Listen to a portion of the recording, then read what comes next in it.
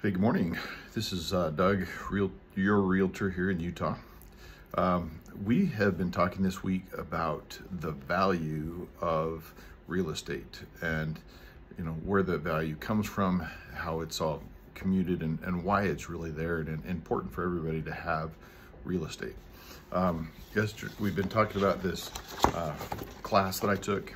So yesterday we did the appreciation side of things and how your real estate will appreciate over time.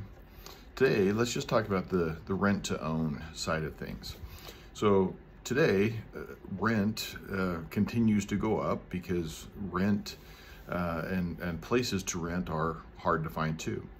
So if just running through the math, so if rent is $2,400 and the payment that you have on a mortgage is $2,183, there's $216 difference between the two that you save every month.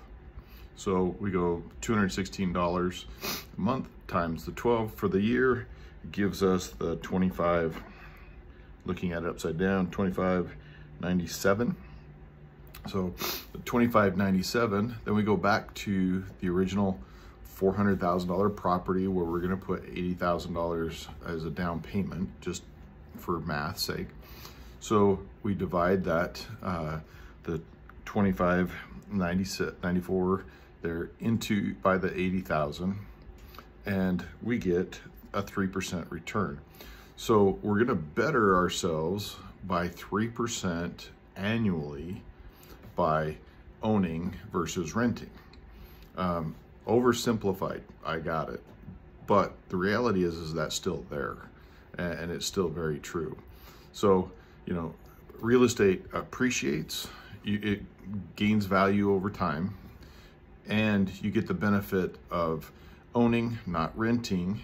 And if we can get into a scenario like this, then you have the ability to save, up to 3% a year or get a 3% return on your money based on just renting versus owning. So real simple.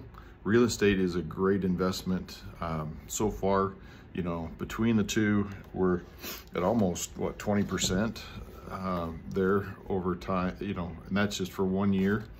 So anyway, kind of an interesting thing to look at, and hope it's helped today. Let's get you into the real estate and get you moving down the road.